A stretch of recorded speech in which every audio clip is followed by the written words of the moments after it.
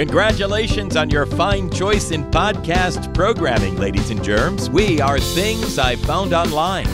And joining us today is comedian, author, and Grateful New Heart recipient Jamie Elcroft.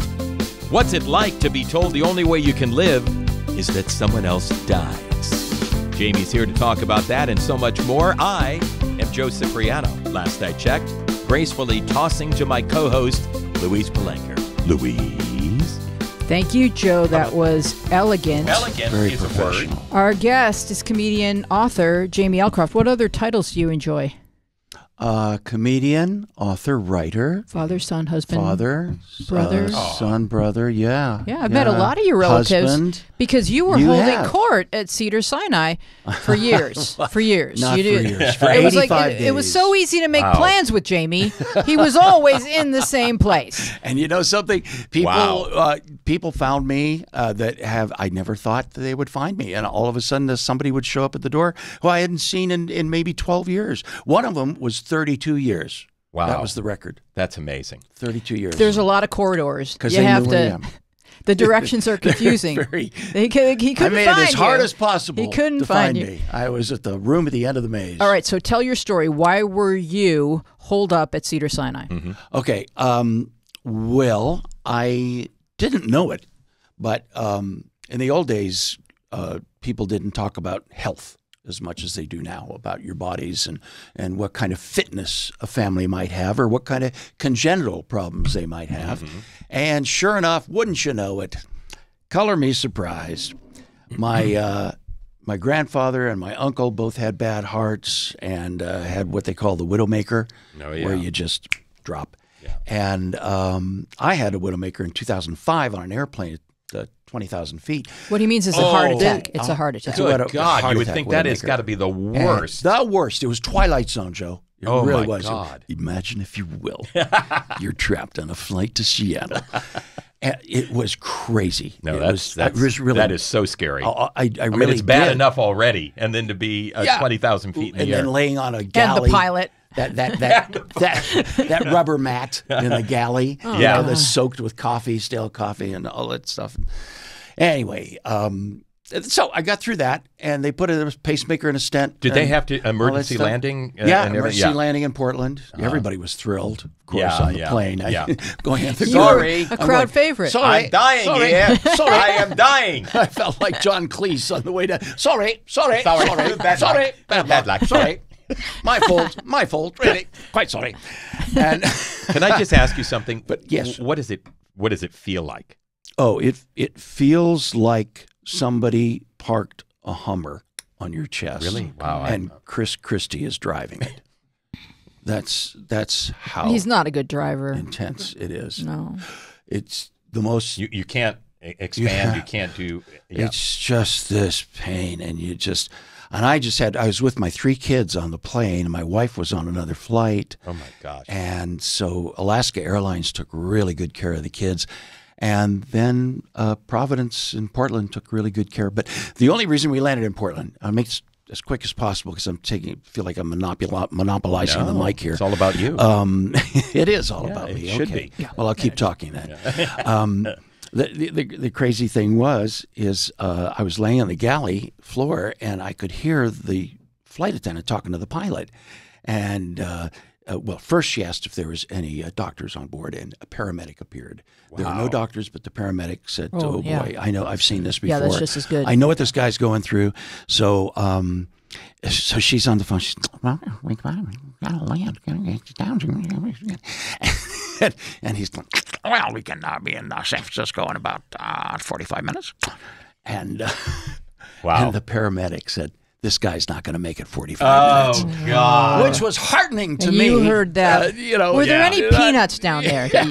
Was there anything? Something to choke on. Wow. And God, that's scary. And I just yelled out, "Portland!" Wow. Because we had Wow. just taken off from Seattle. Yeah. So the pilots heard me and said, "We could be in Portland in about 10 minutes." Wow. You And with the so geography They mid-heart attack. Saved Holy my cow. ass. My GPS abilities saved me once again. Listen, I have such a terrible sense of direction. If I get in an elevator and I come out, I have to look Oh, I always have that problem. Yeah. Sometimes I look towards the curtains and the windows. Yeah. Okay, Yeah. I knew that was the Yeah. end of the building, but I still Right. Okay. Anyway, that was that. So that's where it started, And that was 2005? And then that was 2005, Yeah. and they slapped in a pacemaker, and I got the good one. I got OnStar, because I don't know where the hell I am half the time, and I lock myself out of my bathrobe got 4 times a week. And so that came in handy. I got climate control and XM Sirius Radio on the pacemaker. That is the high end. So it held me. It held me. It also in good makes stead toast. for 12 Wow. years. And that smells good. Yeah. Well, it only takes bagels. It has Yeah. a really wide. It's not thin toast doesn't work well. It burns. Anyway, point being, that lasted for about 12 years, and then my heart took a nosedive precipitously down to 7%. I was living on 20% of my heart. I saw Louise. I saw Ron. I was hanging out in Santa Barbara with him. Oh my God, I just gave away where you live. I'm sorry. And the fans are going to be Wait, do you live in Santa Barbara? Sometimes. Okay. All right. Yeah. I didn't know that. But we used to walk. We When would she walk feels Henry like on it. the beach. Sarah and Jamie yes, came up, and yes, that was we so would wonderful. periodically, because they found it was easier to get to Santa Barbara than to go to Santa Monica. Right here. Absolutely. It was All right, just that's they would good. just head up the It road. was and faster. Henry loves Santa Can we get Barbara. an address? Just so Well, I we can lived put in it- Westlake Village at the time, so it was a. We're That being is easy. Californians now. Yeah. Sorry about this, flyover states. But anyway, then I called my doctor and I said, "What can I take for this? I'm laying down. I'm running out of breath. I have to sleep sitting up in a chair. What can I take?" And he said, "Take a drive to my office immediately." And when I did, he said, "Go down to Cedars, check into emergency, and tell them you have congestive heart failure. And they'll take it from there." Jeez. So he called ahead, and I went down there, and they put me right in the transplant ward. Bingo. Wow. I was there 85 days. 85 days. But, That's which isn't long to unbelievable. wait. I really only waited. I was really on the list for only about a month, but Wow. The interesting thing about it is like the way that they handle it psychologically is like every time, I'm sure that he found this refreshing, but every time I would ask, so how long do you think, or usually, or on average, or, How like long's the if we wait? take all the stats and kind of like, can you give me like a mean or a median? Like they would just keep saying the same thing, which was it could be in an hour and it could be never. They just didn't have an answer. I met a woman last Saturday at a donor meeting who's been waiting for kidneys for 6 years. Oh, goodness. And a kidney can come from a living donor because a kidney can regenerate just like a liver. Yeah. And the thing that really got me is when I started researching it, I started, I'm laying in the hospital, so I started writing a book. It didn't start off as a book. It started off as posts called the Tin Man Diaries. On Facebook. So I posted on Facebook, and it would be every few days or so and just kind of catch people up with it. And what I didn't realize after about a month of this is I was taking people on a journey with me. Absolutely. And I got so many thanks for that. People said, "Jamie, this is so cool. You're taking us on this journey with you." And honestly, Joe and Weezy, I didn't know whether I could keep up the pace. I didn't know whether I'd be able to follow through. And when we got down to the last couple days, I made a couple of little notes because they said, "Well, we think we might, and it was a motorcycle accident in Northern California, and you get about 4 hours notice because that's what they have to go up and get it. But the actual surgical team flies up to the donor hospital and checks out the organs to make sure they're compatible. Wow. And then puts them in a cooler and flies them back. And they are responsible for those organs from the moment they retrieve them and to the moment they plant them in There's the no heart. chain of And custody. They have it the whole way. Yeah, Right. They do. It's a foster heart and liver until it gets to you. Yeah. But the doctor did say when he put my heart in, he said, "Last stitch." He said, "I pulled that thing up and I thought I jiggled your heart, but it just started going. beating. Wow. It started beating." And he said, "Sometimes we have to use the paddles." He said, "But your heart was really happy to be there." Wow. So that was kind of nice. And then I saw Vice. Oh, my gosh. The heart transplant scene in Vice where they have Cheney it's just a head and part of a neck. Right. And hips and legs. And in the middle, there's this big asshole. But I didn't mean to say big asshole. I I He said would that, reject that there's any heart, though. large hole. Large. He would find the Asshole. presence of a heart to be just disconcerting with the rest of him. Yeah, Yeah. well, that's true. It was like And you're all heart, so your new heart was like, yay, I love it here. My agent was funny. I called him and I said, Jeff, Wait a minute. Does your agent have a heart? I need a new heart. Boom. Yeah, that's exactly what he said. He said, James, you called the wrong place. You want to step on that? Yeah. All right, Wow. so let's Google Jamie Elcroft. Okay, let's. And see what the internet has to say about Is that Jamie. what we're going to do? We're my going to God. Google you. Oh, look, there you are. Yes, and one of the interesting my facts gosh, and all about my Jamie youthfulness. Elcroft is that he is the husband of famous ice skating choreographer Sarah Kawahara. Kawahara. Oh, yes. And everyone in his family has Japanese names except for Jamie. Well, they all have middle Japanese names. Yeah, Interesting. and I have a very English middle name. and Jamie's daughter, and I'll let you talk about you have two beautiful daughters, Elise. I do. My and- wonderful daughter Elise is going to give me my first granddaughter in June. And we're so excited. She is down in Bolivia right now looking for a child. Yeah. And, no, kidding. You have to shop early. Yeah, you got to get out there and make sure you get the right choice. No, Yeah. I'm very, very excited about that. My son Thatcher is on tour with Haley, and he handles all the VIP stuff for her.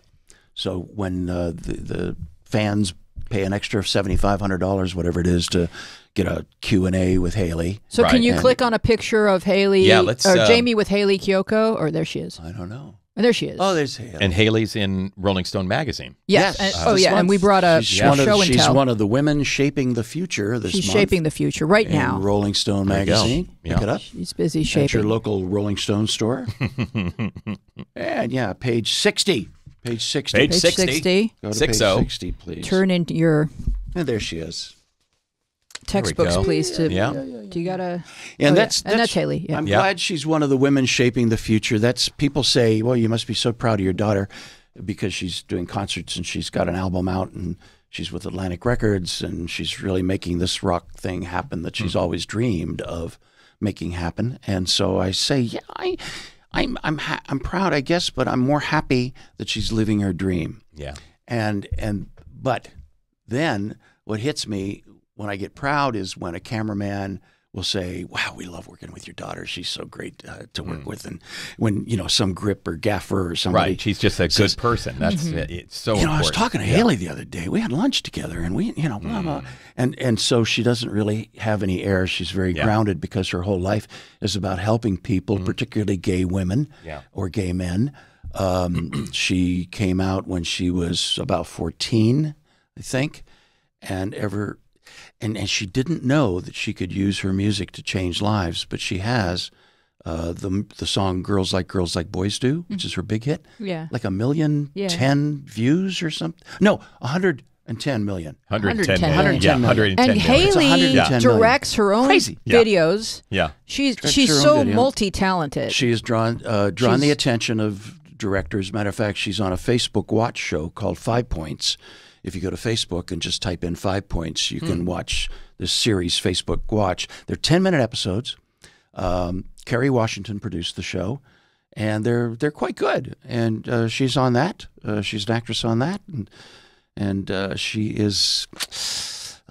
She's got a lot of exciting things ahead of her. Man, that's Yes. awesome. And I'm happy. my- And then she said, Thatcher, would you come on the road with me? Yeah. And he's been able to tour Europe with her and just hang out with all the roadie and, just kind of And direct traffic. I have an early Haley memory of her as a baby. Yes, you do. Yeah. She's wearing a diaper, which she wore quite well. Yes, she did. And I'm leaving, and another comedian, because we all used to hang out. Another comedian's leaving, and Jamie's holding Haley, and this was the cutest baby anyone has ever seen. She was gorgeous. Yeah, she was gorgeous. She was just uniquely adorable. So he's holding the baby, Yes.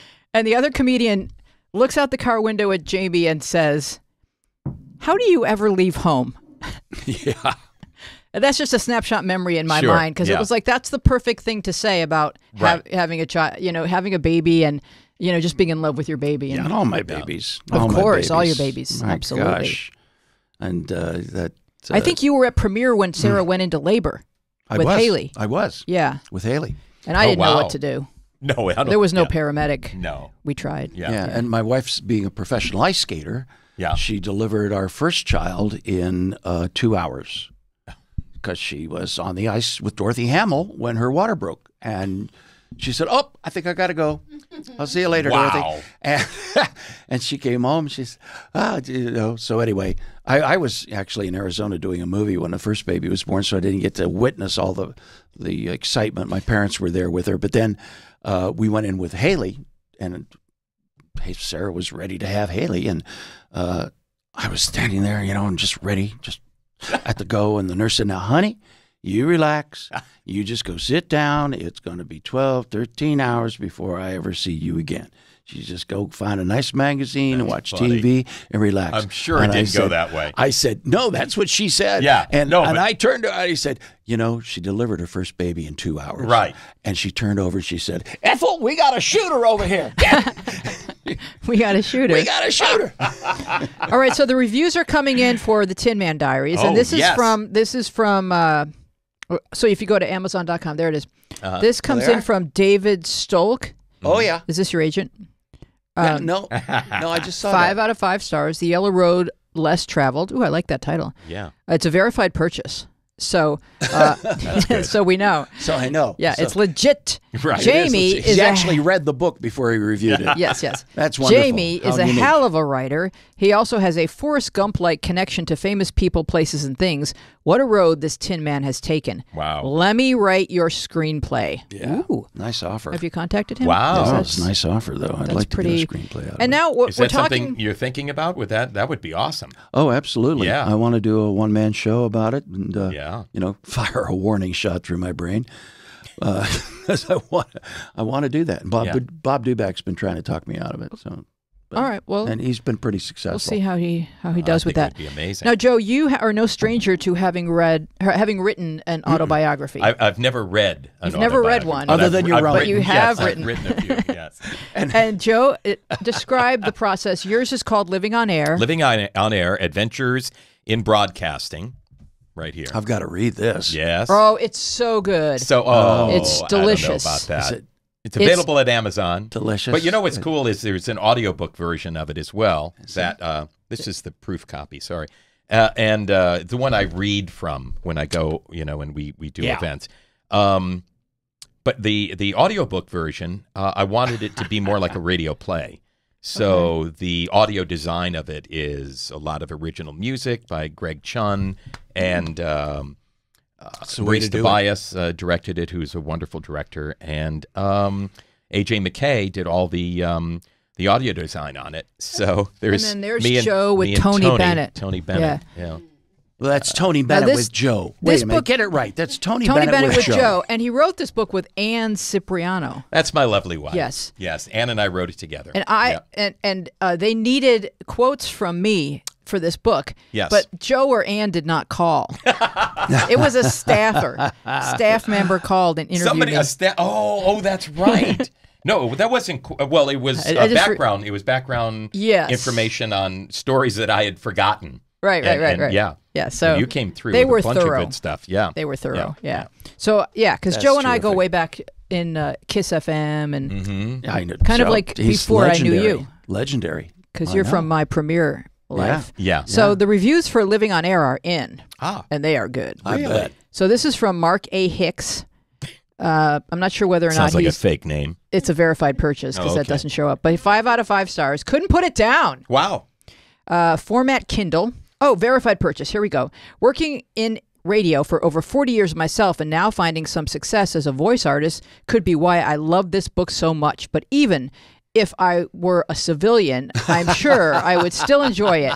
If you're in radio, and especially if you ever worked in a large market, you'll love it too. I can't help but feel like I know Joe after reading this. He feels like my friend. Oh, Enjoy. That I think you nice. should give Mark a call. Mark, Yeah, that's give awesome. Mark a Let's call. have lunch. He would Come like to on. be your Yeah, friend. absolutely. That's great calling civilian. That's what we call you, by the way. You know, the voiceover people call everybody else civilians. Civilians. Yeah, you are. Yes, 'cause we you are in just don't uniform. know. You're not in the Corps. So now, I don't know if you guys know this, but this is something I learned this week from researching this show, is that there is a difference between your memoirs and a biography, and an Okay. autobiography. Yeah. Does anyone want to hazard a guess as to Well, what? I would guess. I would guess. Okay. Do you want to guess? I'm guessing that a memoir is, well, an autobiography would be about your life, complete birth story. to death. Yeah. Yeah, or Memoir Right. would, till would be stories. when you set down the pen. A memoir is a story, and that's Yeah. why it's called writing your memoirs. Because if you write more than one, Mm-hmm. it might It's add up to like being a a series biography. of essays. Yeah. Right, exactly. So, memoir sounds fancier, It does. and yours may be It's a memoir French. because it was really about That's how this started. right. It started with a series of essays when I was working cruise ships with my comedy partner Mac. The worst time to be a comic is between shows because you have an 8 o'clock show and you're off by 8:30, 8:45, and you don't have another show till 11 So or what do you- 10:30 or something. Yeah. And what are you going to do in the meantime? Drink. Well, you drink Yeah. or gamble. Because It's when we were just with trouble. Diana Ross, Yeah. I'd watch some of her show. I loved watching her. I must have watched her 300 times. But I'd go up to my room, and I had a file, and I made an outline of stories from my life, just to remind myself of all these different stories. And I'd pick one to write, and I'd write one between shows. And I had probably 50, 60 essays. That's fantastic. And that's where I culled a lot of stuff for What this a great book use of that time. Because, well, my life, I was dying, but my life didn't flash in front of me. It was meandering.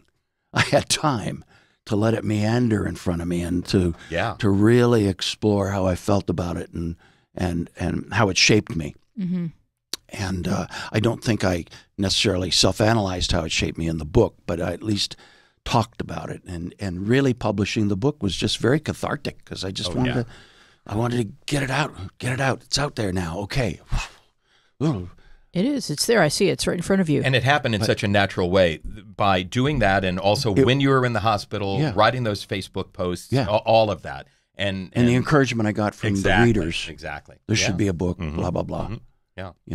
Yeah. No, it was wonderful to read because when he went in to have his operation, he went off the grid. Yeah, and I was getting really scared, and finally several people reacted that way. Wow. I was talking to my husband about it, and he's like, "Well, why don't you just text Sarah? She's probably just sitting with him." I'm like, "I don't want to bother them." Oh, but I honey, texted Sarah. She texted back immediately, and she said, and it was the moment you had just woken up and said something. Remind me of what it was. Konnichiwa, baby. Out of the doors of death. He wakes up and says that. I write about my hallucinations in this book too. The Tin Man Diaries has because such a good title. Anybody who ever said that laughter's the best medicine has never had a morphine drip. I'll tell you that right now. I'll tell you, man, the hallucinations on that morphine. Wow. Oh, they were nothing like college. It was just so much better. And I was hallucinating when I woke up from the operation. I was in a coma for a couple of days, or I was asleep for a couple of days. And I remember waking up. The first thing I said was, "Am I alive?" Because my 3 children and my wife were standing at the end of my bed when I woke up, that very moment. They happened to be there. And they said, "Yes." And I just went back into my dream, and I was standing on a balcony looking out over a crowd of people that were having a pool party. Did you start singing And "Don't Cry I for Me"? raised my arms. Yeah. Did I what? Don't cry for me. No, I didn't do that. I just said, "Konnichiwa, baby! Konnichiwa, baby!" And in my head, I was on this balcony yelling, "Konnichiwa, baby! Konnichiwa, baby!" But what does it mean? But in reality, they were taping me. They taped me. And you were waking actually up. saying My that. son whipped out his camera and started taping me, and I was saying, wow. In reality, that's what I was. But what is that's how I was "Konnichiwa, saying baby"? it. What does that mean? Is that a movie Konnichiwa- quote or something? Konnichiwa is hi. Yeah. Take care. Konnichiwa. Yeah. Konnichiwa. So it's Hello. just a greeting. Japanese. It's just Yeah, a it's a greeting. greeting. Okay. and baby is. So we don't know just where that how- came. Baby is. Who knows? We don't know where that came I from. have no idea. Is that something you say to your family when you no, encounter them? No. I say, Okay. capiche. Capiche? Hey, come I get and it. my, Like a and my normal kids will American. say, Right, exactly. and my kids always responded, kabosh. Kabosh, Dad. Kabosh. Kabosh. Yeah, Kabosh. yeah. And I told him I'd also talk to him like this sometimes. I'd say, Yeah, he does. "Stop your greeting! I'll give you a bung in the brew." My kids were the only kids in California that knew what a bung in the brew was. And stop your greeting.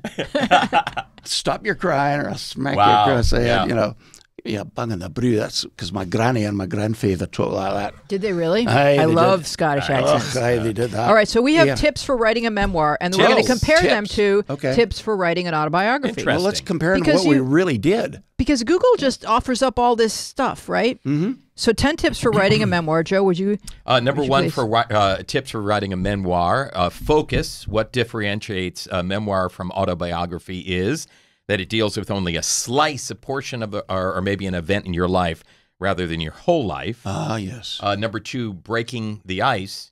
Right. Really. Okay. Just break the ice we and can write. do that, yeah. Number three, collapse.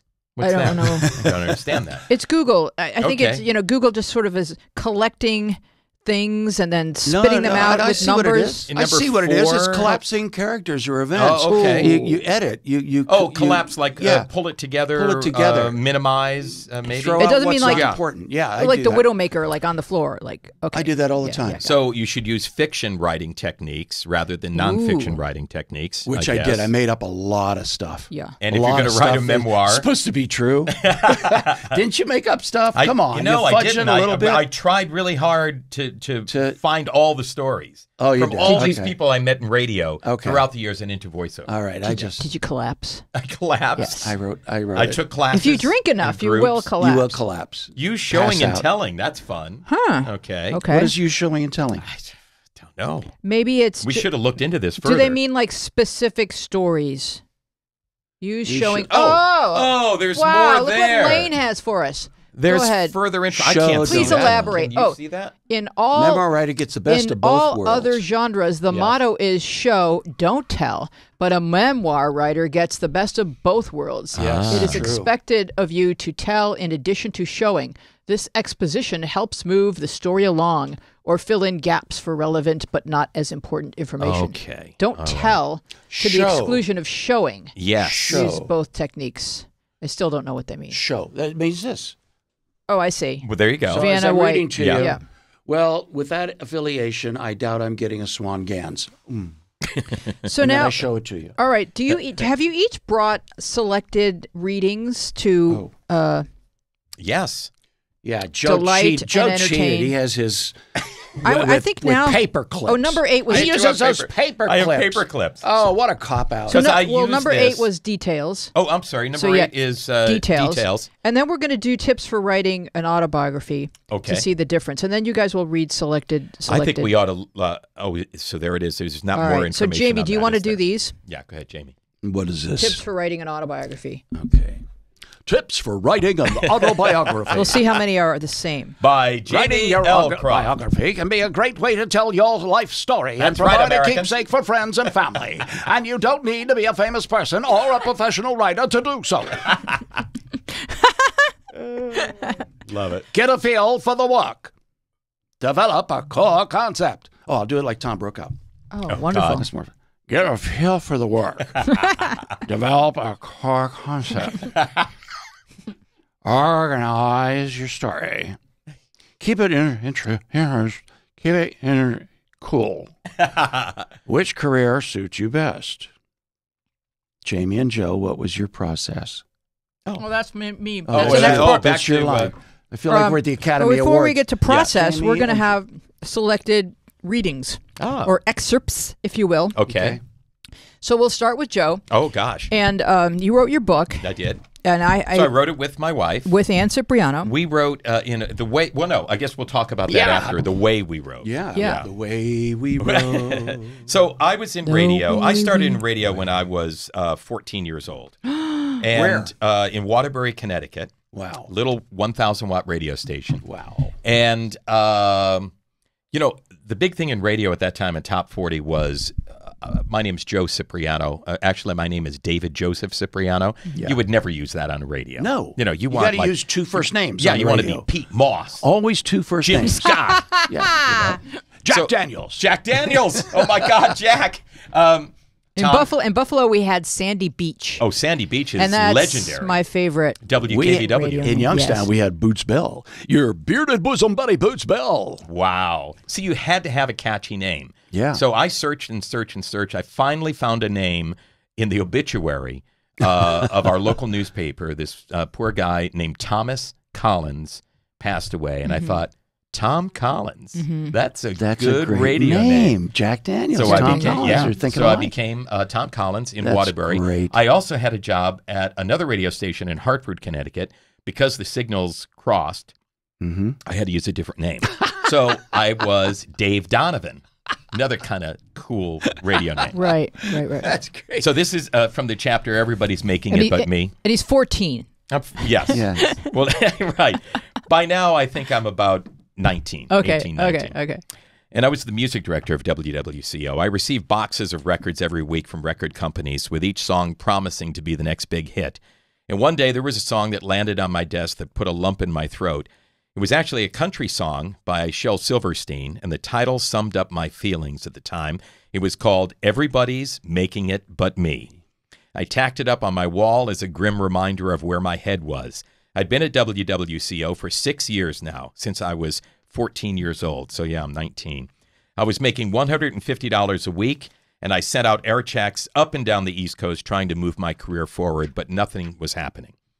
Finally, a few weeks later, I got a hit. I got a phone call. Hello, Tom. This is Gordon Peele, program director at WRC Radio in Washington.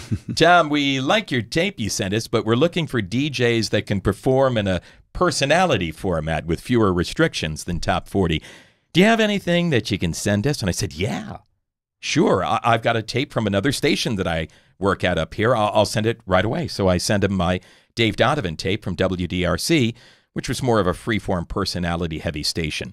1 week later, I was on the air at WWCO when I got another call from Washington, D.C. Hello, Tom. This is Gordon Peele, program director at WRC Radio in Washington. As you know, Tom, we like that tape you sent us, and just want to let you know we've narrowed down our search to 3 people, and you're one of them. We're still sorting out things here, but we'd like to have you come down for an interview in a few weeks. I hung up the phone, and I was still in a daze when I got a call from one of the secretaries up at WDRC in Hartford. Dave, got a message here for you from Gordon Peele in Washington. He wants you to call him right back. Now, if this sounds confusing to you, imagine the state that I was in at the moment. I was live on the radio doing my afternoon show. I just found out I had a 1 in 3 shot at a job in the #1 8 market in the country, and for some reason, they called me again up at WDRC, so I called him right back. Hey, Gordon, you left a message for me at WDRC in Hartford? Yes, of course, WDRC. Let's see. You must be Dave Donovan, right? Dave, this is Gordon Peele in Washington, D.C. Just want to let you know that you're one of 3 candidates that we're looking at for an opening at WRC. Well, wait a minute. I said, I just talked to you about a half hour ago. No, Dave, we haven't talked to you before. Well, yeah, you called me here at WWCO where I'm Tom Collins. You're Dave and Tom? You're both the same person? He asked. Well then, whoever you are, it looks like you're 2 of the 3 people we're considering for this job. How soon can you get down here for an interview? Right away. So what happened? Who was the third guy? Rick Dees. Yeah. No. Yeah, Never good knew luck. who the third guy was. Ooh. Yeah. But I did get the job. Yeah. Cousin Brucey. Cousin Brucey. And what name did you go by when you got that job? Well, it's funny. He's when we started talking about the job. I'm still living with my parents up in Connecticut, and he called me on. We had 2 phones, one in the kitchen, one in the upstairs hall, and my mom took the call, and she said, "It's that Gordon guy," So I got on the phone, and we were talking about the job, and he offered it to me. And he said, "We're going to change your name." And I said, "That's okay. I've never used Cipriano on the radio before." He goes, "No, we like Cipriano. We just want to change it from Dave to Joe because it sounds more ethnic." And I said, "All right, very good." I'll be darned. So he did. Okay. Joey Yeah. Cipriano. Joey. Hey, Joey Cipriano. Joe Cipriano. Come on, get over here. Get on Come the radio. on. Get on the radio. So I've heard people call him Dave. There are still people who call him Dave. Few people But call me Tom and Collins. Right. And so back at Kiss FM, we used to call him Joe Dave. Jim Bob Boy. Yeah. Yeah. He just had answered to a lot of different names. That's right. That's great. What a great So story. Jamie, we would love to hear a passage, if you would, Oh, from the Tin Man Diaries. read a radio passage. But I Oh, won't. cool. No, I won't. This goes back to 1966. Ooh, cool. Okay. One Sunday in high school, my three buddies and I were flopped on the sofa, bored out of our minds. So my friend Randy stole a large Colt 45 malt liquor from his family's fridge, and we all split it. It was the first time I'd drunk malt liquor ever, and within minutes I was the drunkest I'd ever been in my life. Alcoholism is heredity, right? So it's I guess it's all relative. There's no lifeguard in the gene pool. You know, we were high school sophomores, high and wise fools. So I decided to use my talents, or at least exercise my mean-spirited side, to call my neighbor Kathy Marshall. Kathy was president of the New Jersey Beatles fan club, and it was the 60s. It was one of those ultra-modern princess phones that I grabbed. It took forever to dial the number on that thing. And I remember thinking, why did the emergency number have a 9 in it? Anyway, here's how the call went. Hello? In my best Brian Epstein. Hello, is this Kathy Marshall of Morristown, New Jersey? Yes, it is. It was Kathy. Kathy, I have some brilliant news for you. You've been chosen out of all the presidents of Beatles fan clubs across America to be spoken to by one of the Beatles. We have John Lennon and George Harrison standing by in London to have a chat with you. Who would you like to speak to? Oh my God, you better ask my dad. He's from Albania. Honestly, I thought she said Alabama. So I was ready to speak to a good old boy and tell him I was happier than a cat on a liver wagon to make his acquaintance. But wait, I had to convince him I was Brian Epstein. Hello? Yes, hello, Mr. Marshall. This is Brian Epstein. I manage a singing group called the Beatles. Beagles? No. Yes, okay, then the Beagles. And your daughter is about to speak to one of them. One of the Beagles, that is, all the way from London. This for real? Yes, I assure you, for real. For real. Absolutely, and it's all for Kathy. To his daughter, it's for you. Hello? Yes, Kathy, hello again. To which of the Beatles would you like to speak? Oh, my God. Oh, no. John Lennon. Oh, my God. Right, then, let me just patch him through. You're a horrible, horrible boy. This poor girl. Hello? Oh, my God. Hello? Oh, my God. Well, not quite. However, they say I might be his son. Excuse me? Never mind. How are you, love? Oh, my God. Listen, love, we've got this new film coming out, you know. It's called Help. It would be fab if you could tell your mates that we called to say hello, and maybe you could all go see the movie. Oh, I will. Oh, my God, I will. Oh, my God. My buddies and I had a huge laugh about this, and by the end of the call, we all had sobered up. The next day, I went to school and took great delight in hearing Kathy tell all her friends about talking with John on the bus. I let her have her moment. At the end of the day, when we got off the school bus, I went into Gable's drugstore to get my usual birch beer and ring ding. Mr. Gable said, "Hey, Jamie, how about that gal in your neighborhood yesterday? Kathy Marshall. She got called by one of those Beatles." I was stunned, nay, petrified. How did you find out about that, Mr. Gable? Well, right here in the newspaper, son, front page. And there it was on the front page of the Morris Daily Record. Local girl gets call from Beatle. Was it too late to scour the city and destroy every newspaper? I guess so. So I took my birch beer and my ring ding, and I started to walk home in a daze. Was it a Thursday? I don't know. You know, I was closer to the ocean now. I could jump a tramp steamer. How long could I live on a Birch Beer and Ring Ding, though? I knew my dad would know it was me. I knew there'd be a price to pay. Dinner was very tense that night. I finally broke the silence, asked John. How was work today, Dad? We'll probably get sued, goddammit, lose the whole goddamn house to some shaggy-haired son of a bitch from England. You young men are grounded for life. For good. Go to your room. That was the end of it. I did confront Kathy Marshall on the bus many times, and I told her as John, Kathy, you know, that was me, don't you know? I was John. No, sir, Jamie Elcroft. That was John Lennon. I'm the one who talked to him, not you. Precisely. I knew it was. It bloody well wasn't. Ask my dad. Ask my dad. I still have the clipping from the newspaper, and she probably does too. Sure. I think about the fact that she's out there somewhere telling her grandchildren about the day she got called by John Lennon. But was it really John?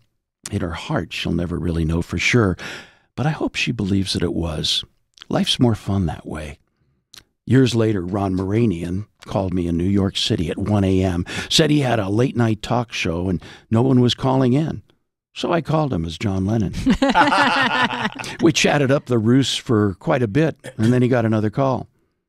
The guy sounded a lot like, and said he was, John Lennon. But was it really John? I don't know. Oh, my God. He was really good, and he did have an accomplice. I heard a woman with a high-pitched voice saying, "Come to bed, John! Come to bed! Get up the phone!" In my heart, I'll never really know for sure, will I? Well, I guess I better go. I'm still grounded. If my dad finds out I sneaked out of the house to get a heart transplant, he'll kill me. That was awesome. Great, Jamie. That's so good. Do you guys realize both of your stories prominently featured telephones that were plugged into walls? The old rotary dial. And that is hilarious about 911. How in the world did they select 9? Let's put a 9 in there. But what you guys need to know, if you've never had one, is it's not just how long it took you to dial the 9 all the way to the end. And then it's got to come It back. has to come all the way back. Yeah. And you're waiting to dial the 11, and somebody's bleeding out in the other room.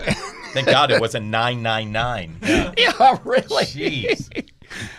So now that's very funny. So Jamie, you are the ambassador, or one of the ambassadors for One Legacy. I have become, which is the organization that helps find organs for people. Tell us how it works. Oh, wow.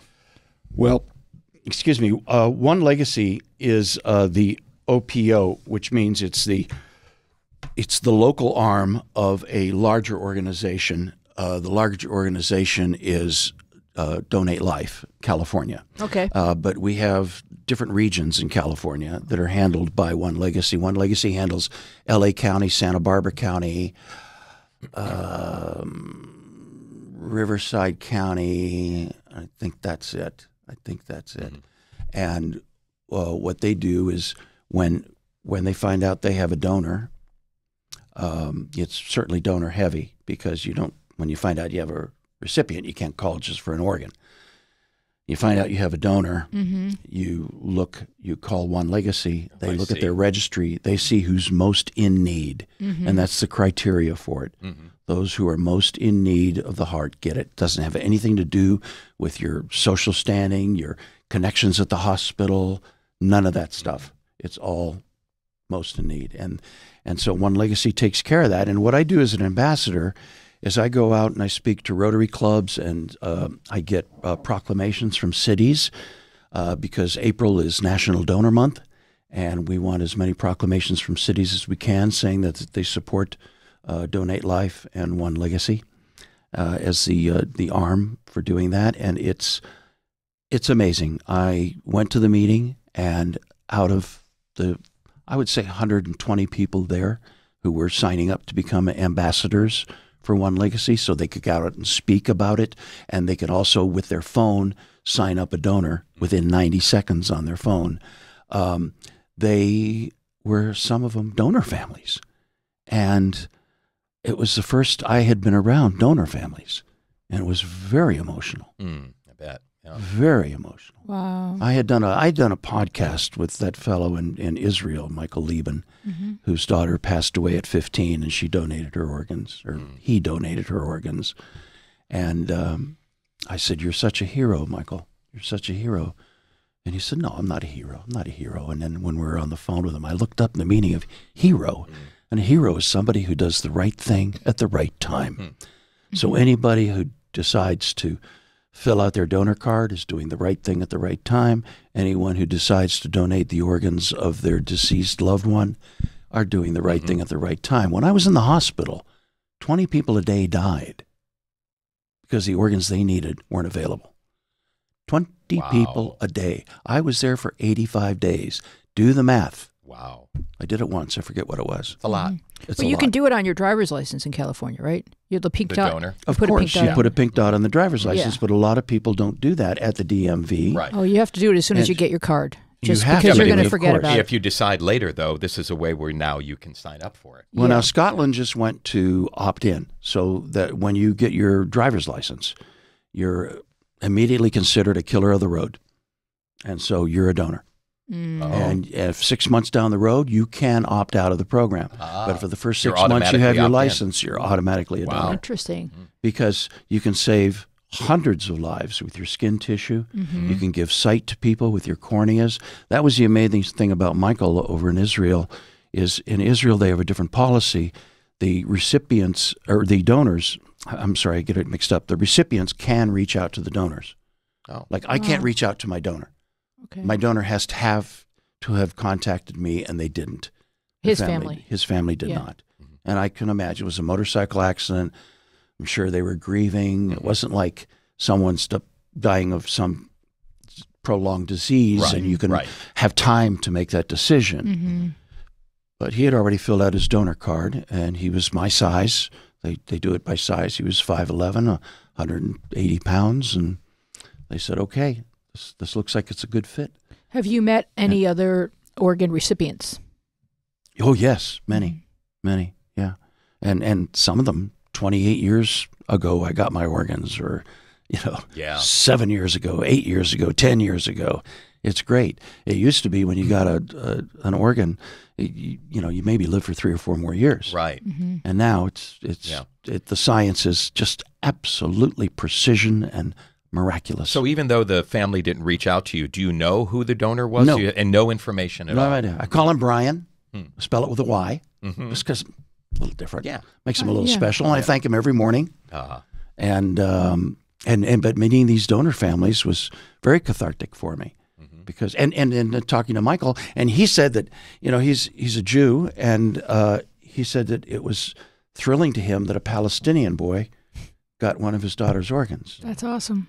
and that is awesome. Yeah. That is what we're talking about. That's humanity. Yeah, it is. And when I talk about this, people get a little antsy because, like you said before, you have to wait for somebody to die in order for you to live. Well, I consider Brian a hero because he donated, and I consider him a hero because he has a legacy that lives on through me and lives on through my family, so that when you pass along, everybody wants to leave something behind when they go. Oh, I want to be remembered. I want to leave something important. No, I want to do something really important with my life. I want to make a difference. And that's how you can make a difference. That's for You sure. just put on that little pink spot. And believe me, donorship is a very passive procedure. Mm-hmm. You're really not going to know what's happening. Right, exactly. But are you going to tell the part It's where you would instruct people who are on their way to visit you not to drive very safely? Oh no, I didn't. I said when people say we want to come up and visit you, I said, okay, you on a motorcycle? I said, yeah. I said, okay, don't wear a helmet. Drive really fast.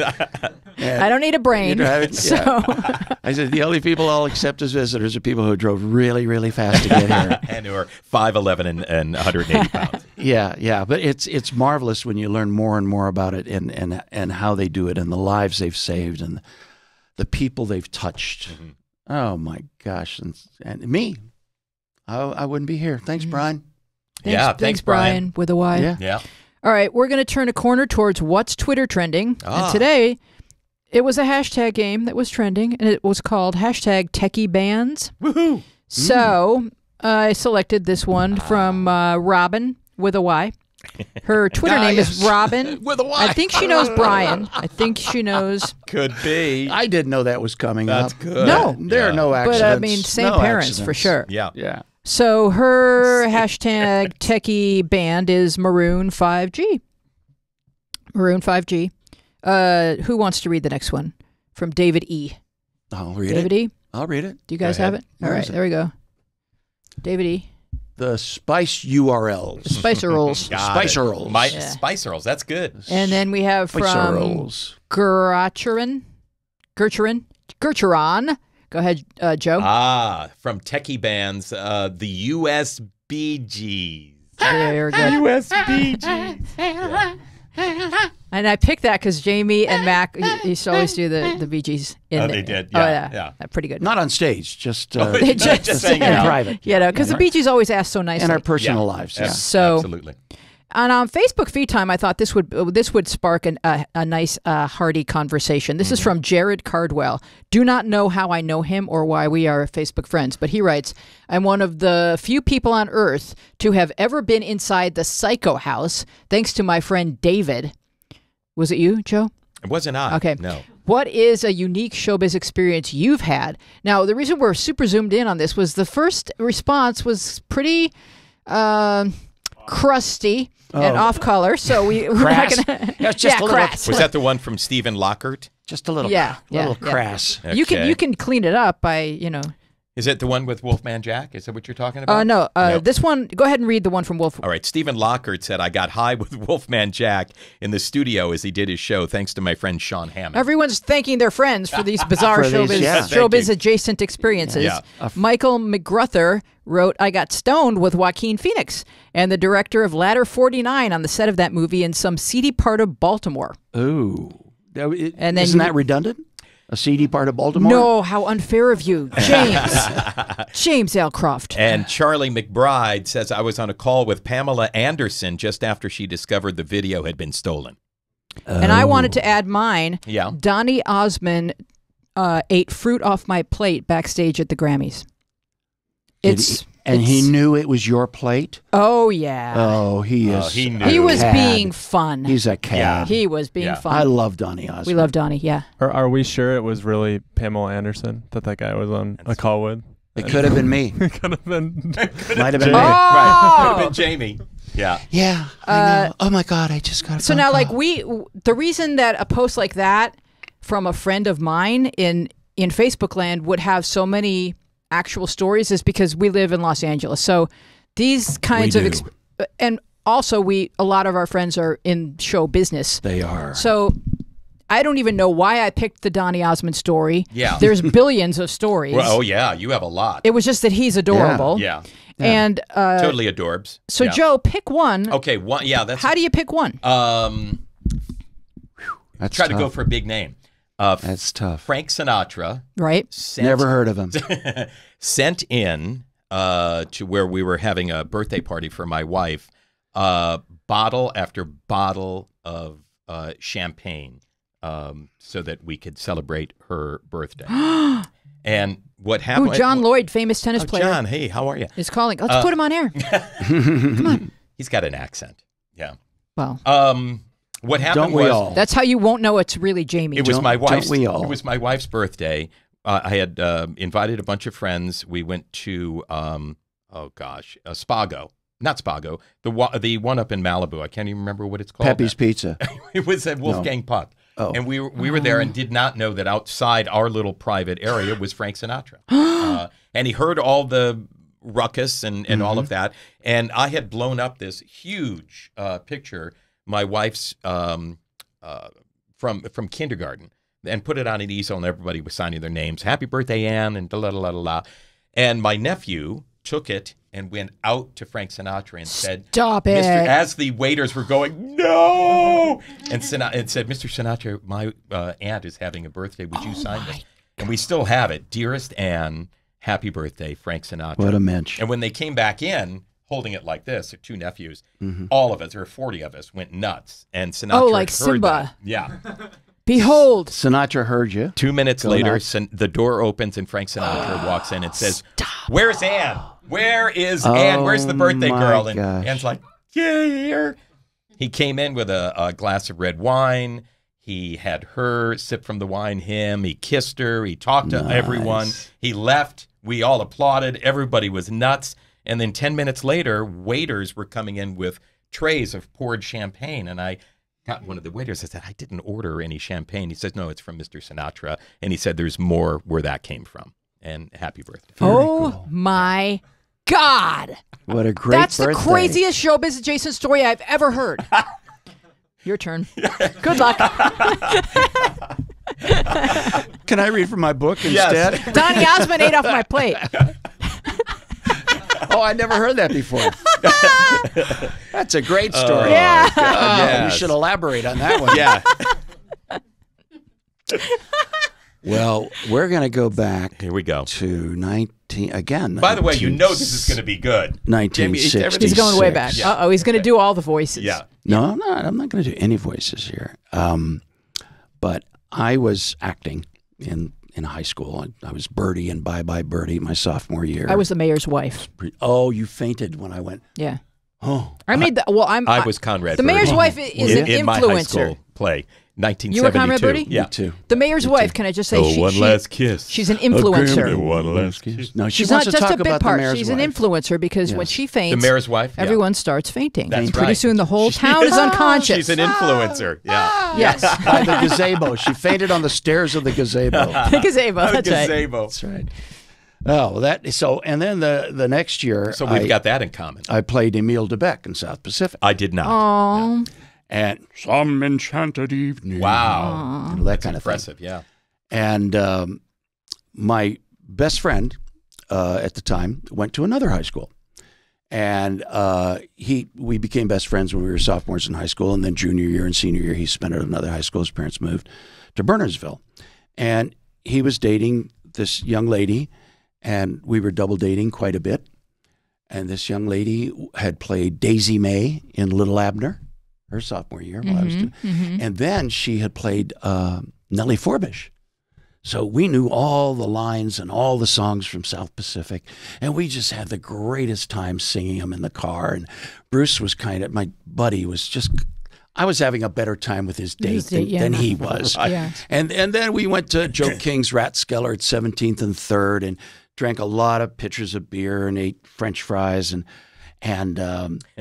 then his date got sick and she said, "Oh, Jamie," because Bruce was somewhere, I don't know, and I was there, so I helped her into the bathroom and so forth and did that whole, your friend's sick thing. Yeah, wow. Which we all probably went through at one time, holding the forehead and the whole thing. And then we went back, and then he started dating her quite frequently, and we would always just have a great time together because we were both theater people, and Bruce was an athlete, he was a football player, and just didn't quite connect on that level. And years later, I was in the Santa Monica Mall, and I saw her standing on a balcony across the way, and I said to Sarah, I said, "Oh my God, there's Meryl." And Meryl. Sarah said, "Oh, will you go over and talk to her, honey? She's your friend." And I walked up to her and I said, "Meryl Streep, Oh, my God. what the hell have you been doing since high school?" Best line. Best line. what did she say? She said, "Don't give me that shit, Jamie. I see you on TV every night." Oh, Because God. our series was on the air. It was in the 80s, and Comedy Break was on the air. That's such a a great good That story. was so great. I think we have to close with that. And it was Yeah. so great that, I knew her then, Yeah. and she remembered me. You taught her all those accents. And I taught her. I did, actually. If it But weren't that's for another you. thing we used to do is we used to talk gibberish to each other. That when you the Russian gibberish. I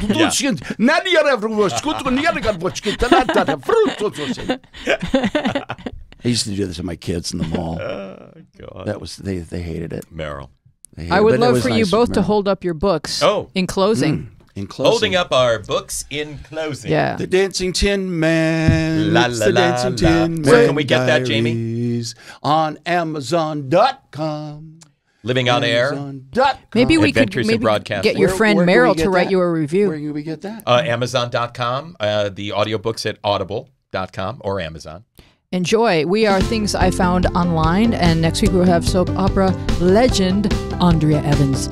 See you then. Bye-bye. Bye now.